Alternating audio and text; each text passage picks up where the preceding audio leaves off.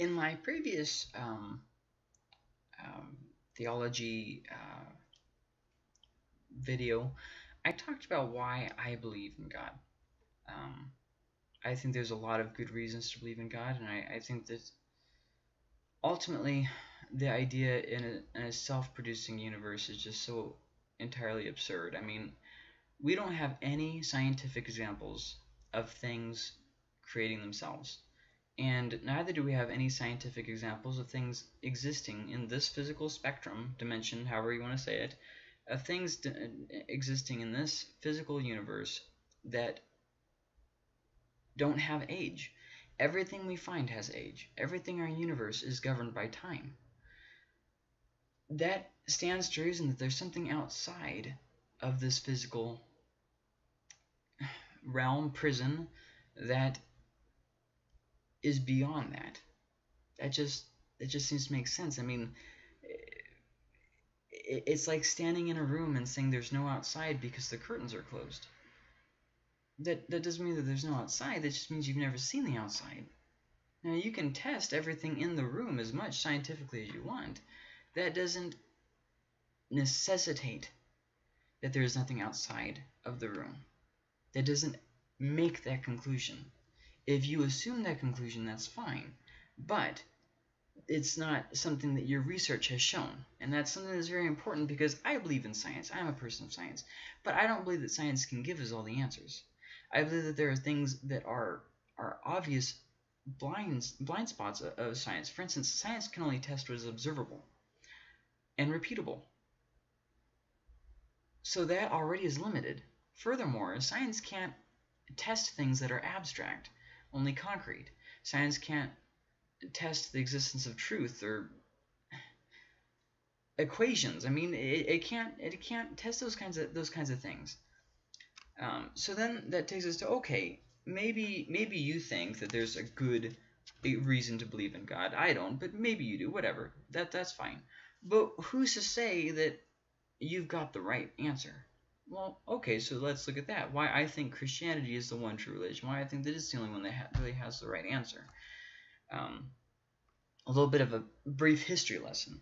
Okay, Judaism developed um, they claim in the 1400s. Um, some other people claim that it didn't develop until the 600s, but that raises some serious questions that have never been answered satisfactory. Therefore, I kind of stick to the 1400 origin because it's the only one that has any proof to support it. If you'd like any more on that, you can read John Oswalt. Let's just start there. Just read John Oswalt. His book is The Bible Among Myths. And then you might say, well, okay, but how do you even know that the Old Testament was written that, or the books of the law were written that long ago? Well, thanks to surprisingly fantastic research by a few individuals, we can date it.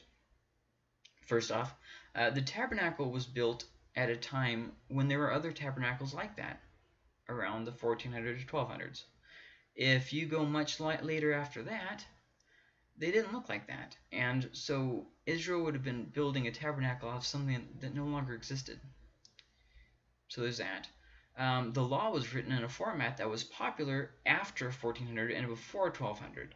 So they really wouldn't have had access to the kind of things to have written it afterwards. It's just there's a lot of other things that I could say, but I'm kind of getting a little bit off track, I feel. So let's just kind of keep things on track here.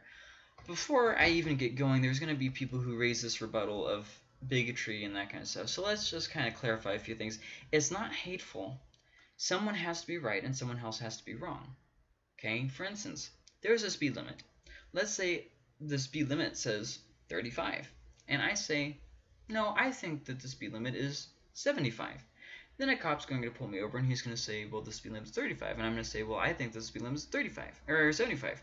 And then he's going to say, well, I think that the speed limit is 35 because it's posted 35 and you were not going 35. You see what I mean? One of us has to be wrong and one of us has to be right. Either there is a God or there is not a God. Either truth matters or truth does not matter. Either there is morality and therefore God, or there is no such thing as morality, and everything is subjective, and there is no real idea of truth there either. We are simply evolved beings that have no purpose and no right or wrong, so you can ultimately do whatever you want. The idea is that you don't get caught. Or there is a right or wrong, and therefore there is a God. So you have these two extremes here. If there is no truth, then nothing really matters at all, and this whole conversation is completely void. Like, it just doesn't matter. Either there is truth or there is not truth. So a bigot is someone who is intolerant of people with other beliefs. I completely intolerant with other people of other beliefs. Just because I think that you're wrong doesn't mean that I hate you. It's okay to disagree with someone and not hate them. That is possibility. For instance, I don't think that pedophilia is right. The reason why I don't think that is right is not because it grosses me out or because science shows us that the person's undeveloped. That's not why. Why I think that it's not right is because of what the Bible says. Well, you might say, well, the Bible never says pedophilia isn't wrong. No, it never says those words, pedophilia is not wrong. However, it teaches things that teach me that pedophilia is wrong. So I believe that pedophilia is wrong because I believe that there's a standard beyond my own reasoning. I believe that homosexuality is wrong because I believe that there's a standard beyond my own. See, God created us as beings who were meant to be a man and a woman, and I feel like anything that is not in agreement with that is wrong. I believe that sex with animals is wrong because it's not a man with a woman. I believe pedophilia is wrong because it's not a man with a woman. I believe that having multiple wives is wrong because it's not one man and one woman. I believe that homosexuality is wrong because it's not a man and a woman. That's not bigotry. That's expressing my own beliefs. Now, I'm a bigot if I am not tolerant of people who disagree with me. For instance, let's say there's a homosexual and I say, you know what, we just need to kill you off. Well, that would be bigotry and also a lot of other things, but you get what I'm saying. Everyone can have an opinion, but that doesn't mean that every opinion is right. Okay, there's a big difference there. Everybody wants to be heard. Everybody wants their opinion to be right. That's fine. But at the end of the day, one of our opinions is going to be wrong. Either I'm wrong or you're wrong. And remember, if nobody's wrong, then that means that the irritation that you feel when something political is said ultimately doesn't really matter at all. So then that takes us to a follow-up question that is absolutely essential for the idea of which God is right. We then have to ask the question, well, what is a God? First off, these are things that I believe based off of what makes logical sense. God, by definition, has to be something that, in my opinion, has to conform to all these things. First off, he has to be all-powerful. If he's not all-powerful, then he really isn't a God. He's just a powerful being. He has to be all-knowing. If he can be fooled or lied to or whatever, then he really is kind of held to the standards of this physical existence, and he really isn't that God-like. He has to be good. He can't be an immoral being because morality by definition has to be a created or an errant or something standard. Well, if it's something that evolved, then it's really not a standard, it's flexible. If it's something that was just put into creation, then we know, okay, that there is a standard out there. So then if it was put into creation, that would stand to reason that the person who did the creating would conform to the standard because he created the standard. In other words, he is the standard. Okay, all right, now this is starting to fit. He can't be a superhuman. He can't be like a person, acting like a person, looking like a person, just with more powers than a person. Obviously, that goes hand in hand with this one. He can't be destroyed. It can't be something that you can just overpower him with enough firepower or somehow ascend to his state and overthrow him. He has to be something that is beyond that. He has to be uncreated and he has to be eternal. Okay, these are kind of hand in hand. I put them together just to make sure that my definition is absolutely clear. Uncreated means that there was no point when something else brought him into existence. Eternal means that he has always and will always exist. Okay, so obviously at least it should be obvious that there's only one God that really conforms to my list of standards as is. All the other gods I feel like are weak. They don't have that standard. and therefore not really worthy of being praised, just by standard. Also, let me just bring up real briefly the Bible. Most revelation that people encounter has to do with human origins. Like the power of self. Salvation is always brought on by works. Yet with God, we see something else. We see something that, no, you're not able to earn your own salvation. I'm only if you trust in me. That is the only God in existence in the knowable world that conforms to that standard. And the revelation is something that goes beyond what every other religion revealed. Even look at, so I started saying this and I got a little bit sidetracked. The idea of this history lesson, okay? So Judaism got going, let's say 14, you know what, let's say it got going in the 600s. Let's go ahead and say, no, there's no basis for it coming into existence in the 1400s, even though I think that's totally wrong. But let's just assume that it came into in the 600s, or even the 500s, maybe even the 400s, who cares? So then Christianity comes into being from that. And Muslims came from basically the conglomeration of Christianity and Judaism. I mean, it's more complicated than that, but let's keep things simple. Islam and the Quran called the believers of the Prophet to return to works. Judaism taught works as a result of faith. Judaism taught works that showed faith. Christianity said we are still held to works, but as a result of what our faith has accomplished. In other words, our faith looks back at something, Christ's death, and it says we are saved. Therefore, we do good works. It doesn't make us more saved. It's just the reaction of true faith. If you truly believe something, you will act differently.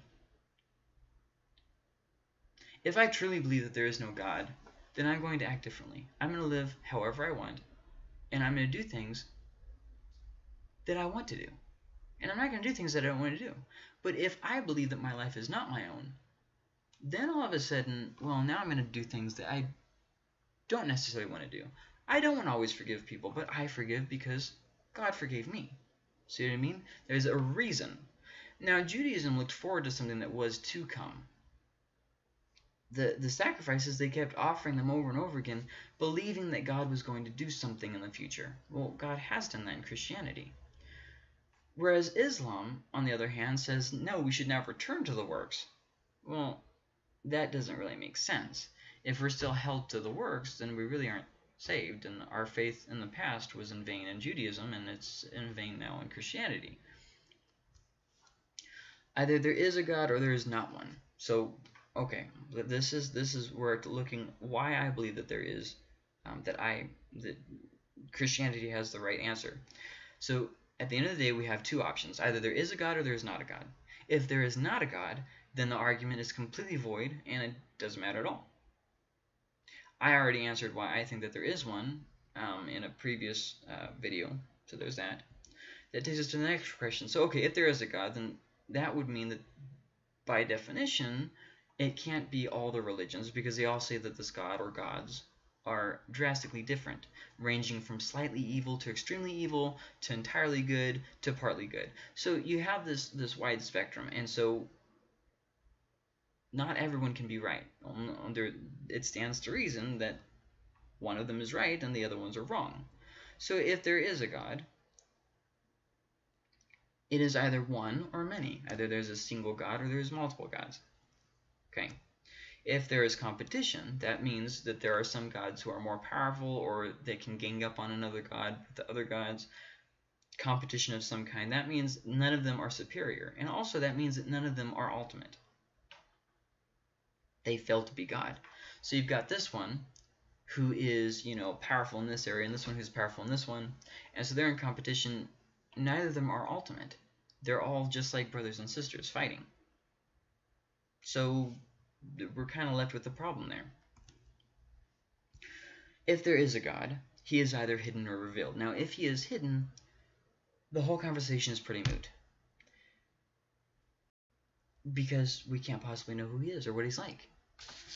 But if he's revealed, well, okay, now we can interact. Now, many people have encountered spiritual things, okay, demonic possessions, dead people being raised, encountering dead people in seances and that kind of stuff, encountering the gods of Hinduism, encountering the god of Christianity, all these different things. Spiritual encounters are something that people have encountered, and they have been documented. So it's not something you can just dismiss because you don't believe it.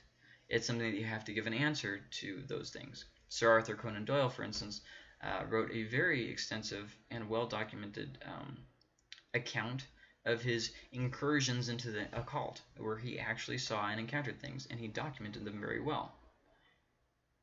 So you're going to have to give an answer to prove that there is no spiritual or other, whatever you want to call it, something else. So that right there is going to be difficult because you can't conform it to regular science. Hence why people say that creationism is pseudoscience. But with that being said, evolution can be called pseudoscience as well, because we've never seen macroevolution happen on a big scale. We've never seen evolution in practice. We believe it, we teach it, but we've never actually seen it. It's one of those things where what caused the Cambrian explosion?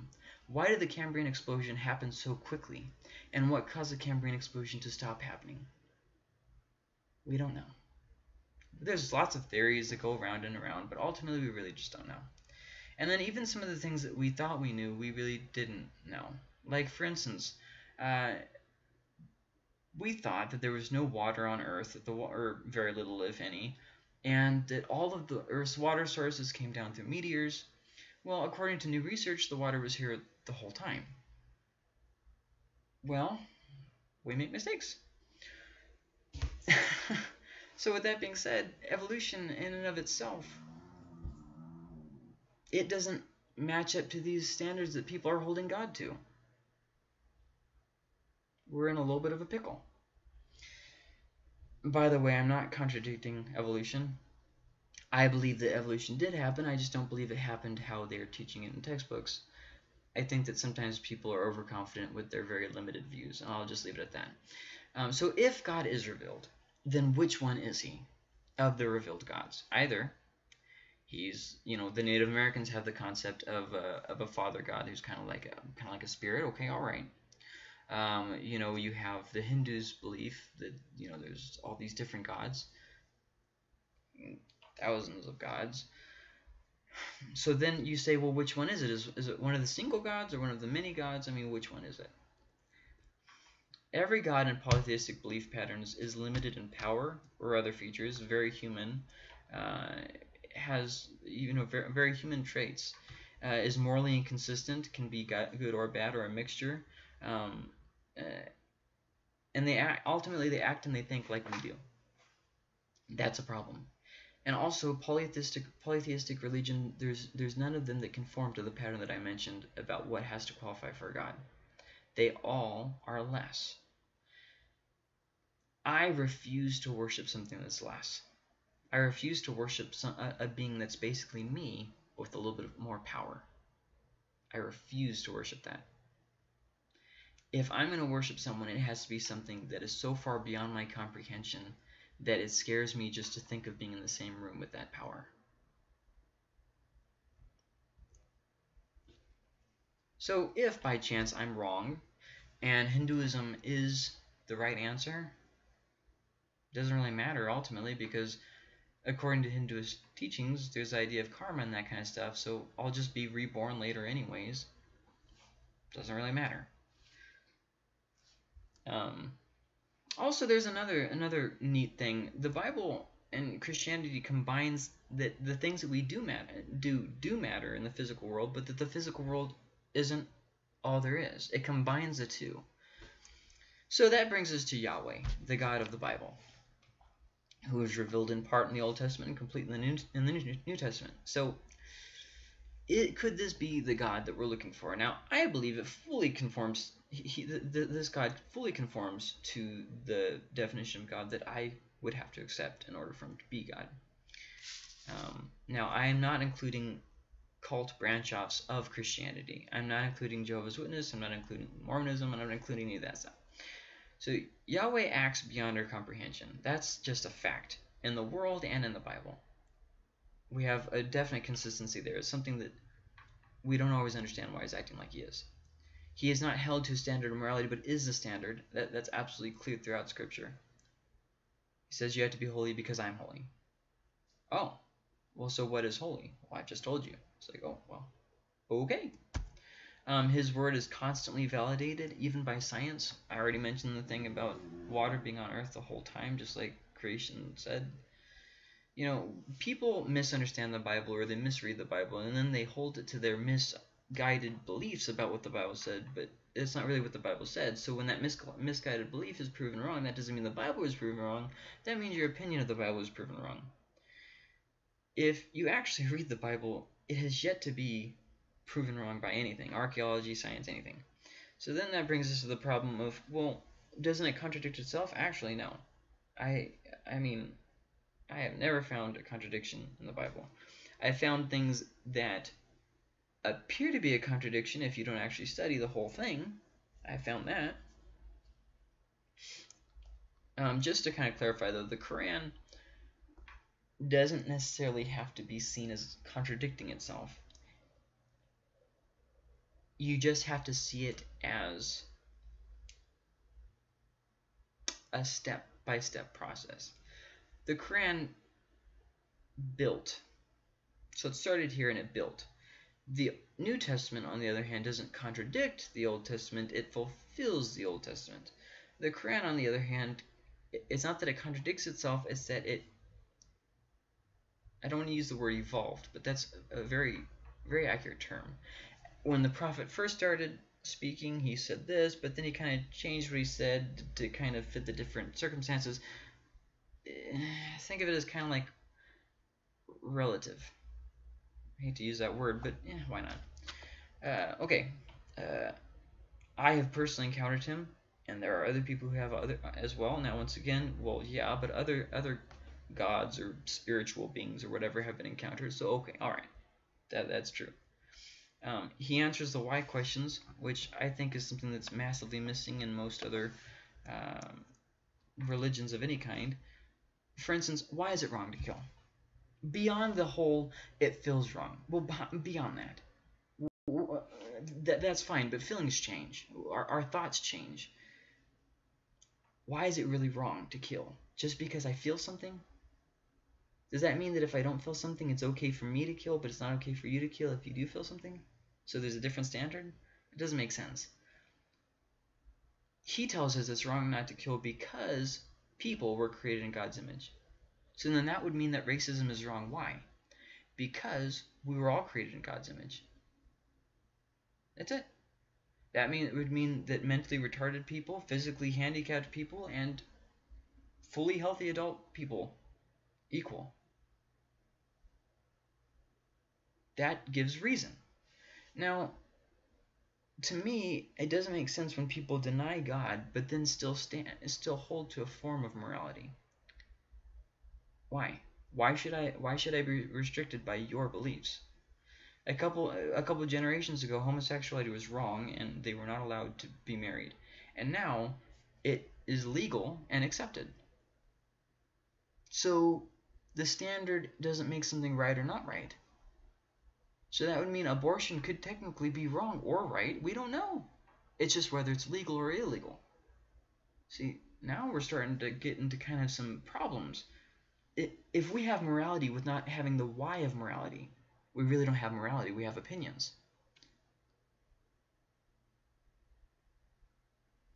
So he answers the why questions, which to me is one of the most important things because I hate unanswered questions. I hate believing in something just because everybody tells you to believe in it. I hate that. I hate that. I grew up in a household that was like that religiously. You have to believe all this stuff, but why? Why do I have to believe that? He gives us purpose and gives us confidence of what he has promised. So that's kind of two-part. First off, he gives us purpose. We were created for a reason. But then also he gives us confidence of what he has promised. In the Quran, you don't see, how do you know? How do you know that you're going to enter into paradise, and how do you know? Like it's left unanswered. You have all these commands and stuff, but how do you know if you've attained it? How do you know? But in Christianity, you actually get those answers, which to me is one of the most foundational elements of life. If we would just give ourselves time to think instead of constantly having to be distracted by technology, we'd really start to question things that don't make sense.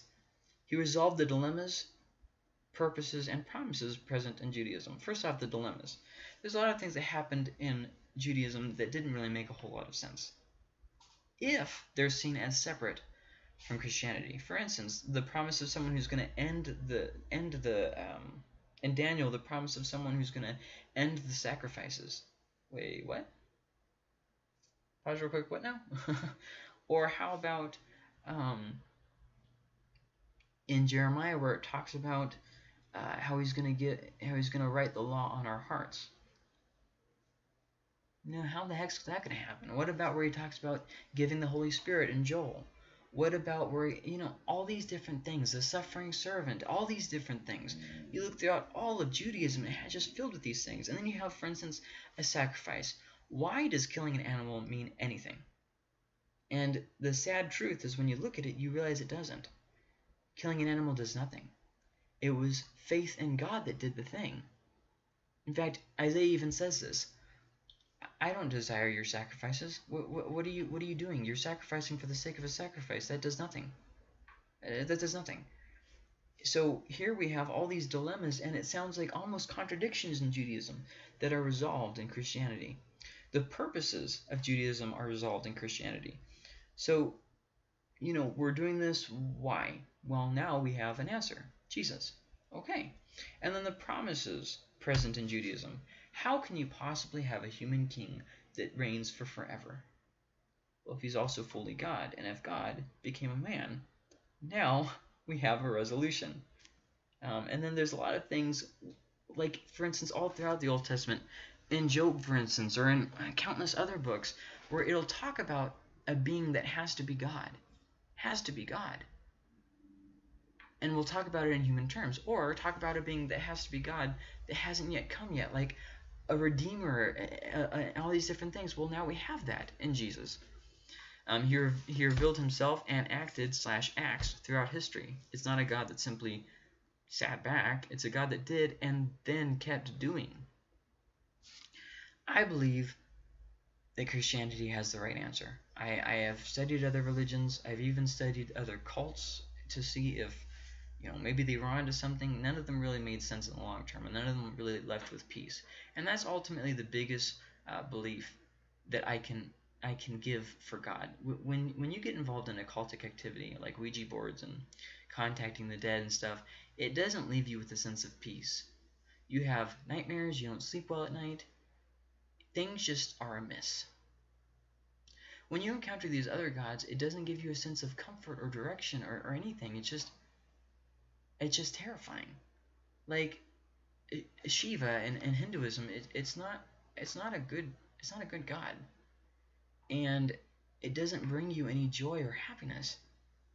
And then you're left with the same problem of repeating the cycle over and over again in hopes that you get it right, and building up this positive or negative karma and all this nonsense. And ultimately, there's nothing you can do because you can't contact your future self or your past self. So how are you supposed to know where you are on the spectrum, or how much longer, or if what you're doing even matters? There's also no idea of morality in that kind of a system, because Adolf Hitler, for instance, doesn't have to pay for his crimes. He just has to be reborn as something lower. You have a serious problem there. You have a lack of answers. So whereas it's easier to say, yes, there's no God. Science says there's no God. Well, actually, it's a lot more complicated than that. And you might say, well, hold on, aren't you kind of nitpicking this to death? Well, that's the idea. We should be nitpicking stuff to death. Not that we'll ever have all the answers. But we shouldn't stop with saying, you know what? I want to believe this, and therefore it is. We should seriously think and consider these things, because if we're wrong, then everything's at stake. Everything. I want to go to the grave with peace. I want to go to the grave knowing what I believe is right. And I have that confidence now, and I didn't have that in any of the other beliefs.